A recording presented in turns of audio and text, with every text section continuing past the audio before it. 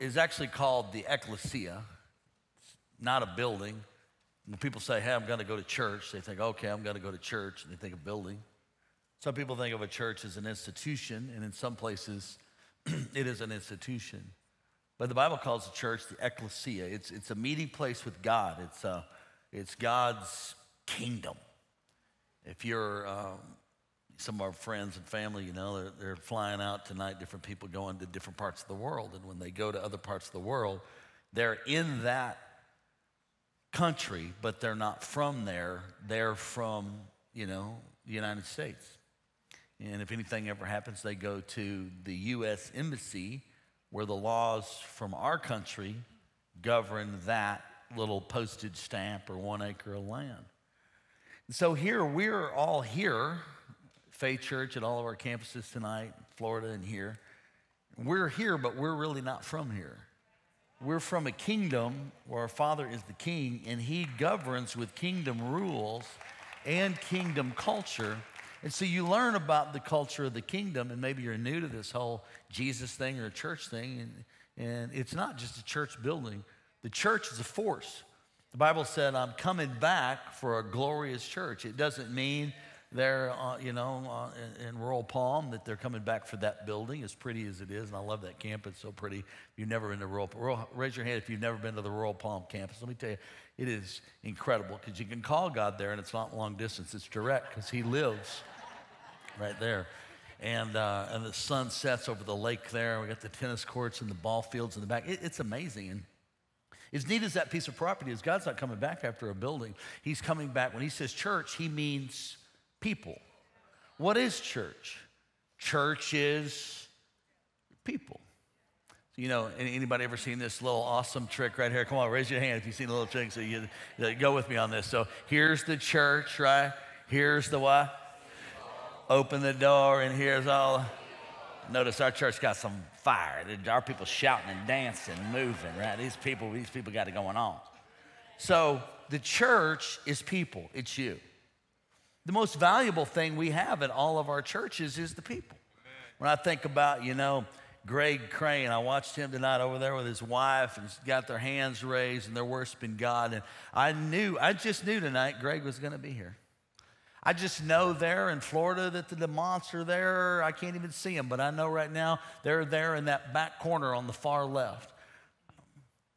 I know that I can just sit there and know that Rich is sitting there. I know all the people, Cynthia Mandel. I can just call them out. It's like I got these people that you don't know here. I got a whole other family in all these different buildings, people that you don't know. You're in Walmart sometimes, and you're in line with people, and you don't even know you go to the same church. And that's why I think you ought to wear the Faith Church gear, so we know who to stick together. I'm in trouble. Okay, I'm right here. Come on, somebody. If you fight one of us, you got to fight the whole trailer park. Can I get an amen? So people are important. So if the church is people, then we're people. The good news is the Bible said the gates of hell will not prevail against the church. And that's not a building, that's the people. And guess what? You people. We are the people. So we ought to do life together. We ought to swim together. We ought to bowl together. We bowled today, and I don't want to brag, but I must say I killed it today. Come on, somebody. I was in rare form. I don't know what happened to me. It's like, man, it's incredible. And something's about sticking your fingers in these 3 nasty holes and then eating finger food. I am vaccinated now as well. No disease ever hit me with all the crap I touched today. But we ought to bowl together. We ought to knit together. Everything we do, we ought to do it together. This is called groups, because we're the church. Now, here's the number one thing that the enemy tries to get you to do. He tries to get you offended at each other. Jesus said it's impossible that offenses come, but whoa, like a horse, woe to whom they come. So somebody's going to do something to you at the church, and it's going to hurt your feelings. Have you ever been hurt by church people? Well, church people go to Target too, and they used to. They go to Walmart, and they go to all these other people. I mean, church people go to Starbucks. Church people are everywhere. So people are the same way. I think it should be a song. They're the same way wherever you go. There's good and bad in everyone. I'm going to write that down. But the enemy will try to get you offended at the church, not at the building, at people at the church. So we have to mature in grace and realize, hey, somebody's going to say something that makes you mad. Somebody's going to say something that's offended. Somebody's going to, and that's why you got to be really careful. This is deep teaching, by the way. How do you stay connected to the church that you're called to? And I want you to write that down. There's a church where you're called to. You can't just go to any church. There's a lot of great churches. You can name them here in this town. I'm saying there's great churches. There's Grace Church. You got Twin Rivers Church. You've got the Catholic Church. There's all kinds of churches. And no matter what church you go to, if it's the one God called you to, you'll be blessed there. But if you leave a church because it's boring, it's too wild, people say this, I heard this recently, somebody left the church, I've heard it my whole life. You probably heard this too. I need to go somewhere deeper. Anybody ever heard that? I need to go deeper. I'm not getting fed here. Anybody ever heard this? You're just not getting fed here. And then when you dig down, somebody slept with somebody that they knew and it upset them and they were accused of something and now they left. So it had nothing to do with me. So now when people say it needs to be deeper, I go, somebody did something somebody shouldn't do and I'm getting blamed for it right here. Because you can't get any deeper than what I'm preaching right now. It's the Bible. Somebody else, you ain't getting no deeper than the Bible. From Genesis 1 to Revelation 22 and 20, it's just all Bible. So, you need to get in a church where God called you. Now, here's what happens. The guy, I'm so sorry, I forget your name, but the motorcycle guy, Steve. So, Steve, stand up, Steve, so everybody can see you. Wave, Steve, so everybody knows the line. Florida won't know. Steve, very attractive man sitting over there. Years ago, I had a motorcycle for sale, and this must have been, 10 years, 15 years ago? How many? 15 years ago, I put a motorcycle for sale on I don't even know, they didn't have Craigslist back then. I don't know how I did it. Motorcycle trader. And some guy calls and he wants to buy the motorcycle. He came and looked at it and he drove it around the driveway and he said, I want it. And I said, I'm not going to sell it. I just felt a check in my spirit. He said, what? I said, not for sale. Took it off the market. A couple, 3 weeks later, I put it up for sale. Again. And Steve, I never met Steve in my life. Steve calls, says, I want the bike. Steve shows up, and as soon as he sees me, he opens the door and says, I watch you on TV all the time. And starts kind of crying and talking about his life and how he wanted to get right. His dad was saved or something. I remember the story's been a long time ago, but he needed to get back right with Jesus. And so he gets right with Jesus. Then I said, do you want to see the motorcycle? We go out and look at the motorcycle. He buys the motorcycle. I asked him when I saw him done, I said, you still got that motorcycle? He said, oh yeah, I love that motorcycle. I rode it today. So the Holy Ghost checked me not to sell it to that guy, took a desire off my heart so that Steve would come. You see what I'm saying right now? That Steve would come, give his life to Jesus. He's still got the motorcycle, and I still got Steve. I can drive the motorcycle tonight if I want it. If I'd have sold it to the other guy, we wouldn't be having this conversation. Raise your hand if you understand what I'm saying. So Steve can't go to just any church he wants.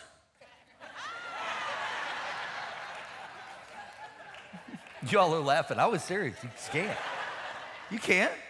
I can't. What if I said today, I'm going to go over to this church or that church? How many of y'all would be expecting to see my backside at this church? Like, what are you doing? You can't go to another church. Well, I'm offended. I got offended at Faith Church. There's several people that offended me at this church over the years. I got offended all the time. We said, well, you can't be offended. You're the pastor. Yeah, you can. But I can't leave because I'm offended. Why? I'm called here. This is where I'm supposed to be. So I have to get glad in the same panties I got mad in. Somebody ought to help me right. So what's good for the goose?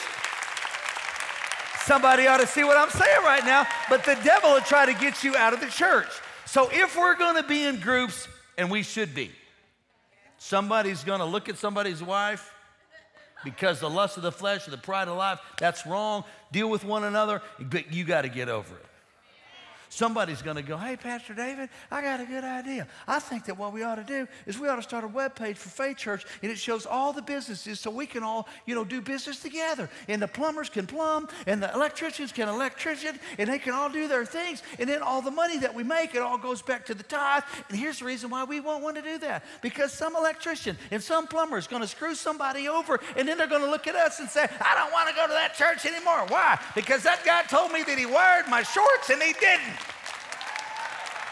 Come on, raise your hand if it makes sense. We're not here to serve each other as business. We're here to serve God and love one another and mitigate as much risk for offense as we can. Florida, RPC ought to make some noise. Wave at me.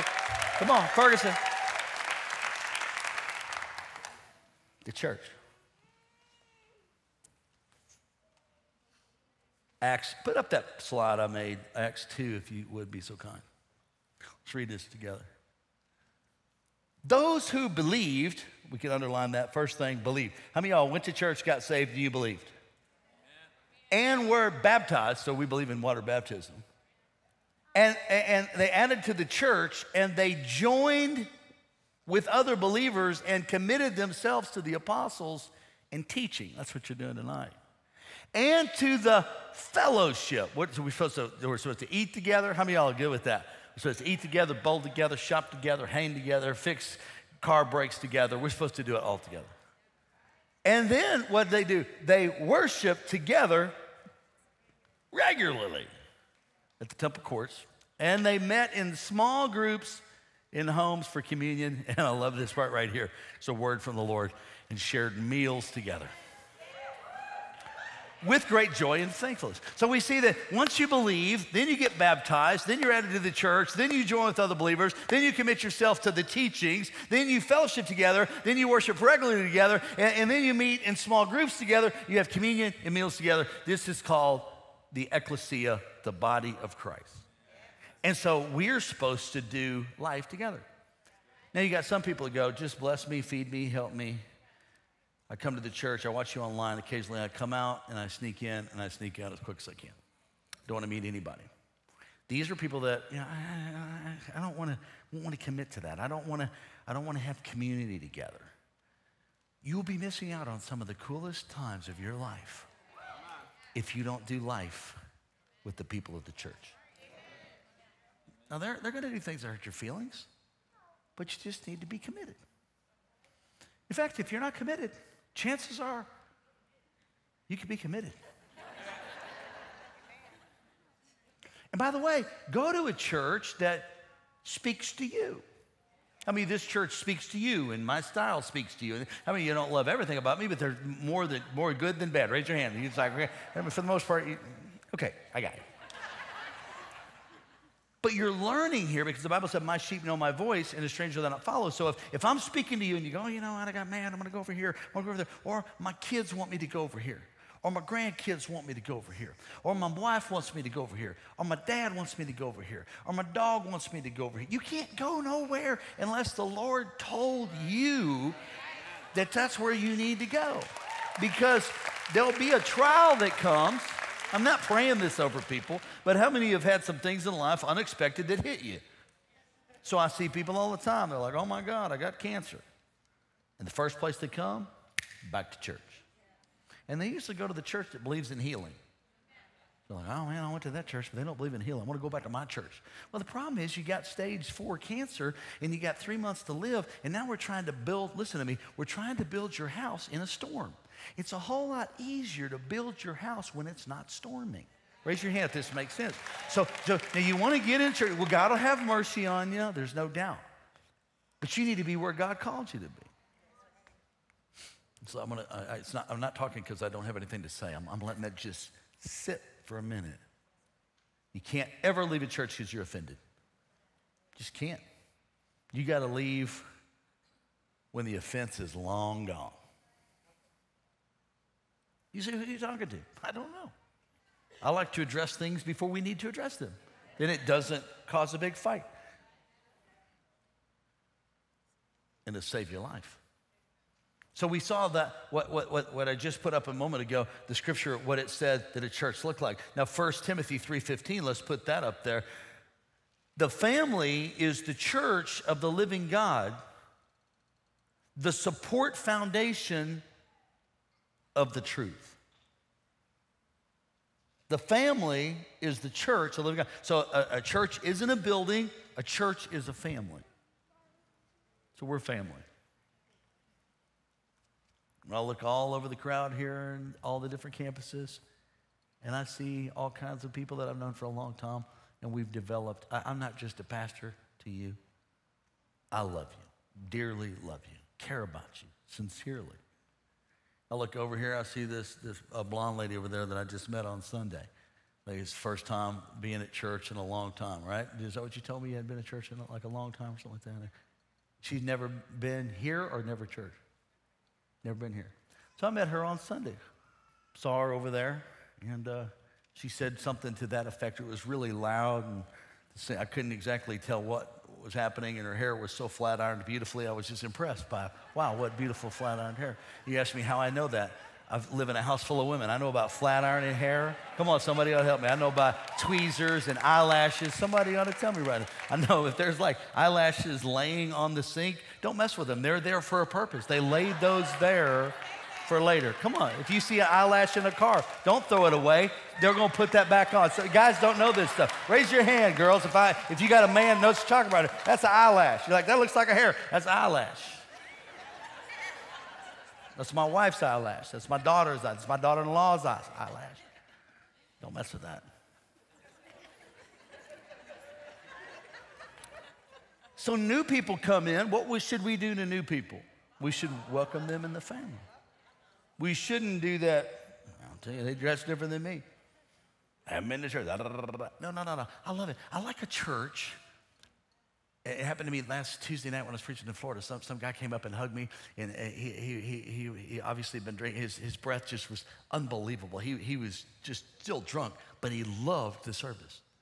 And I smelt his breath, and I went, I love this church.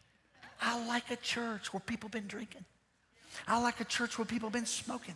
I like a church where people have been drugging and sit them right next to a person that's, oh God, we love you. Oh Lord, we praise you. Oh yeah. And this guy grabbed me and said, oh, I needed this church. You have no idea how bad I needed that word. Remember last Tuesday night? Oh, I needed it. And I was like, man. So he probably was in a lot of pain and needed to mask the pain by just like, man, I need to take the edge off of this problem. Raise your hand if you understand what I'm saying. So a church should have, a church is a family. If a church is a family, then Paris, I don't know if Paris is here or not right now. Paris here? Run here, Paris, real quick. Run up real quick. I want to show off your sexy legs. Just run, son, run. So Paris, he told me, he went to Six Flags. Him and Ashley went to Six Flags for a little bit last night.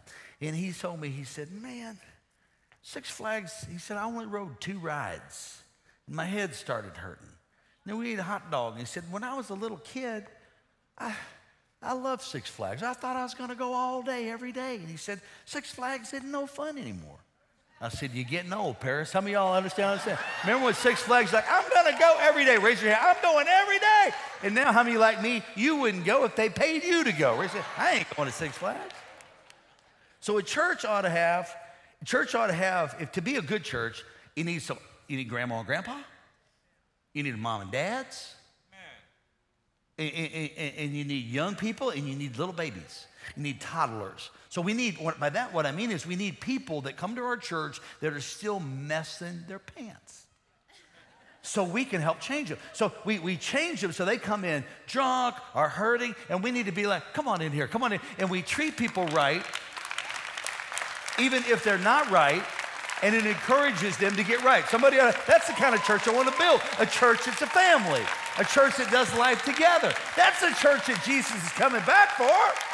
Here's the church, here's the steeple, open the door, and look at all the friendly people. They're hugging each other, they're loving each other, they're not loaning money to each other, they're not renting houses to each other, they're not sleeping with each other, they're not taking advantage of each other. They just say, hey, church is church, And business is business. And if that sometimes slides into business, then so be it. But we use wisdom because we go, I don't want to mess up the family. It would look like this. How many of y'all got family that you love, but you don't dare loan them money? Raise your hand. If you don't raise your hand, I'm assuming you're the person that needs a loan.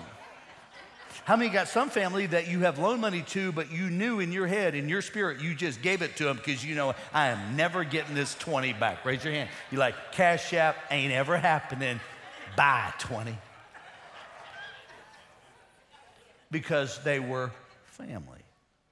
You had mercy on them, but you knew you didn't want to mess up family. So the church should be that. It should be, we're family. So business is business, church is church. We got to be passionate and wise about church. Matthew 16, verse 18, and it said, this is Jesus speaking. He said, and also I say unto them, thou art Peter, and upon this rock I will build my church. Read it with me, class. What's it say? And the gates of hell shall not prevail against it.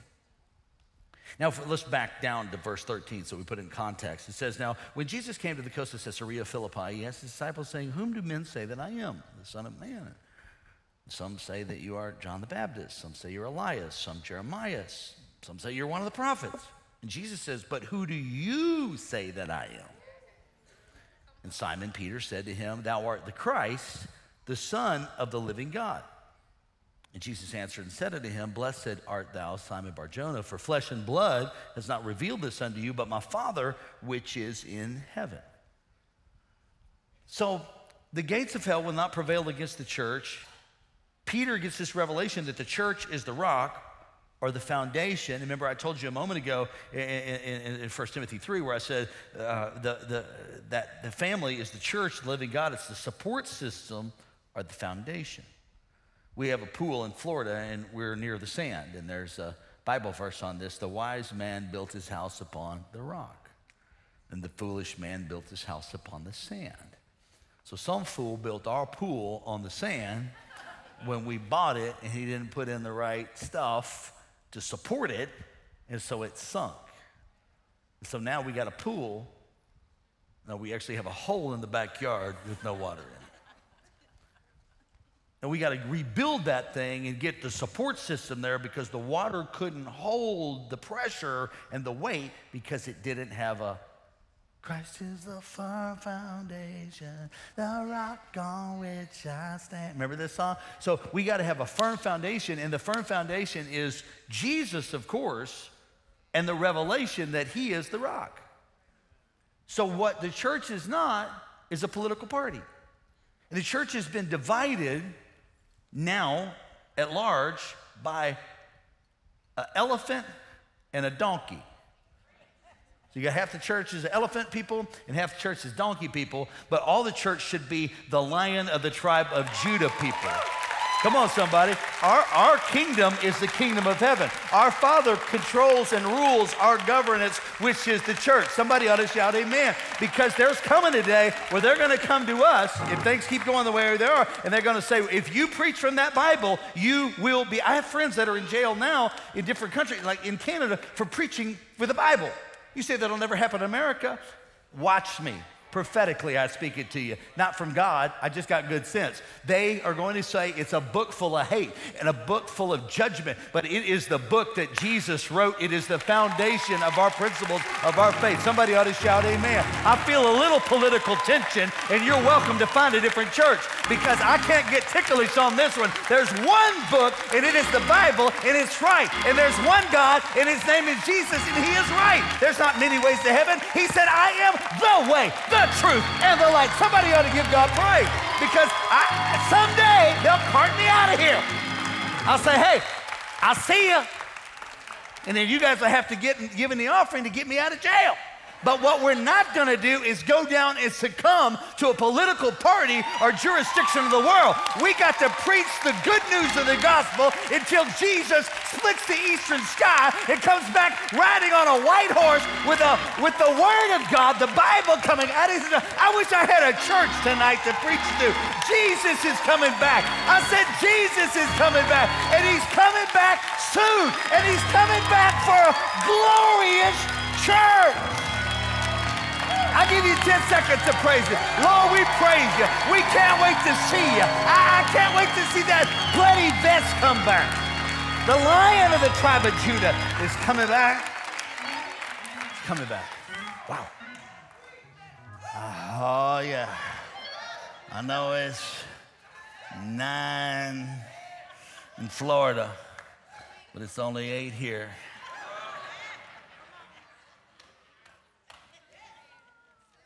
Ephesians 4, verse 11. He is the one who gave these gifts to the church. He gave gifts to the what? The apostles, the prophets, the evangelists, the pastor, and the teacher. That's the 5-fold ministry gifts to the church. Their responsibility is to equip God's people, not you, to do his, what did that say? Work? I don't want to work. The church knows Rihanna up in here. They're work. You don't want to work. 4-letter words at church. Come on, man. To equip God's people to do the work and build up the what? Shout it again. What? The what? The body of Christ, the church. So when we come here teaching like this tonight, you're getting equipped to do the work of the ministry. Working in the portico. Hey, remember the video this week? It ain't no portico. Got the nursery, kids ministry, parking lot people, TV people, audio people, at all the campuses right now. They're teaching the kids, and down there in Florida on their auditorium for the kids is just all over. There's just these people serving everywhere. What are they doing? Work.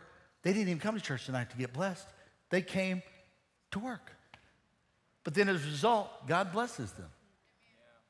So at some point, all you guys, everybody, look at your neighbor and say, he's talking to you right now. Your family. Look at him and say, we're family. So now look back at him and say, you got to help clean up too. So if we're all living in the house, come on, go with me on this. How many of y'all hate it when you make dinner and you do all the work and you messed up all the dishes and you cooked all the food and everybody sit down and ate and then everybody got up and they walked over to the couch and sat down. Who am I talking to right now? And they left you to do the dishes. Raise your hand, whoever you are. Some of you are afraid to raise your hand, but I got other people standing up like, go get them right now. I tell you right now, it's Bob. But one of the preachers earlier, Juan or Austin, one of them said, many hands make what? Light work. So if everybody does what they're called to do, then it's easy. We could take up all the chairs and stack them up in the corner if we were all here and lickety-split. But if we just leave it to Pastor Mark, he'll be the only one blessed with weight loss. Which, by the way, he looks phenomenal. I don't even know where he's at, but I saw him today. I'm like, my God, lay hands on me, man. I told him to cast the fat devil and the sugar devil out of me, and he laid hands on me, and all of a sudden I said, if you give me a cookie, I'll come out. I'm almost done. But you need to do the work of the ministry. So if you're not serving, you're swerving. So you need to get in the church, you need to come to the house, and your job is to vacuum, your job is to do the dishes, your job is to cook the food. Everybody has a job to do. Who said so? Jesus, right here, we just read it. I'll read it one more time. He is the one who gave the gifts to the church, the apostles, prophets, evangelists, pastors, and teachers. So that'd be me right now telling you, for their responsibility. Responsibility? I don't want responsibility. It's equipping God's people to do the work and to build up the church, the body of Christ. Until we come to such unity in the faith and the knowledge of God's Son that we will be mature and full grown. Mature and full grown. I want to shout that one more time. Mature and full grown. So at some point, and I'll quit. I have so many more notes. I have, by the way, I have all that. But no, yeah. You like, preach it. You don't have a job. There's people here that have a job. No, just kidding. This guy is independently wealthy, but I won't do it. I wanted to come back. The guy who actually built this church, Rick Shelton, he told me a long time ago, when I first started, he said, give people a lick of the ice cream cone and make them want to come back. Don't feed them the whole ice cream. You'll make them sick. They can't eat that much ice cream. That means don't preach too long. And then David Blunt, the guy I told you about a while ago, when I first started, he came to me and he said, remember this, the shorter the sermon, the bigger the church. The shorter the sermon, the bigger the church. He said it like 10 times. The shorter the sermon, the bigger the church. Your dad preached too long. You got about 30 minutes to hold people's attention if you're good. The shorter the sermon, the bigger the church. So anyway, that's why you're only going to get a little bit here tonight.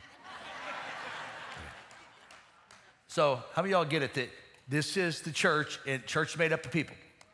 How many of y'all get it that if the church is family, then family has to be careful how they treat one another, or somebody's going to get mad and they're not coming to the family reunion and somebody's mad? Raise your hand if you got that part. And then the other part is if we're going to all eat together, and that's what we did tonight, all the campuses, then somebody's got to lock it up. Somebody's got to clean it up. You can't go, I'm out. Hate to eat and run. No, you don't, you liar. You love eating and running. You've been reading and running your whole life. You need to eat and clean up. Clean up, clean up. Clean up, clean up.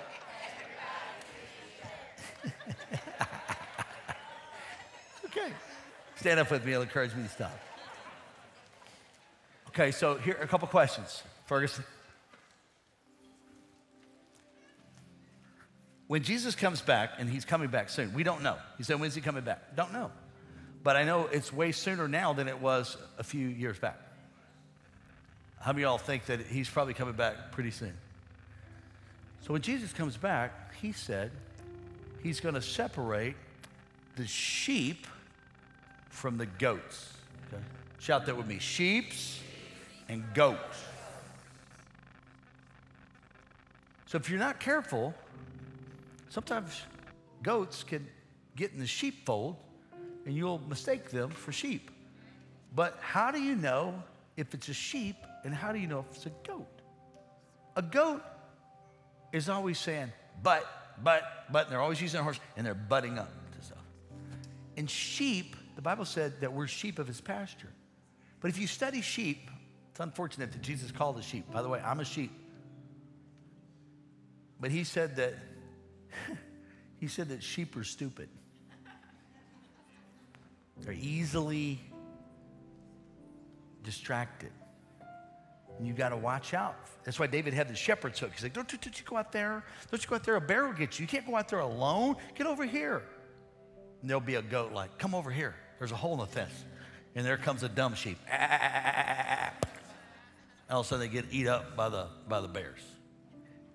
So if Jesus is going to separate the sheep from the goats, then if you're a wise sheep, you hear information like this, then you yourself can separate sheep from goats. Don't hang out with goats. Goats are people who go, but it's not deep enough, but it's too long, but I didn't like that, but I don't want to serve, but. You stay away from goats. Because if you hang out with goats, you can get in trouble. Be a sheep. Be sheep of his pasture. The Lord said it, just believe it. I'm a sheep. People say, you're gullible. No, I'm not gullible. I'm a sheep.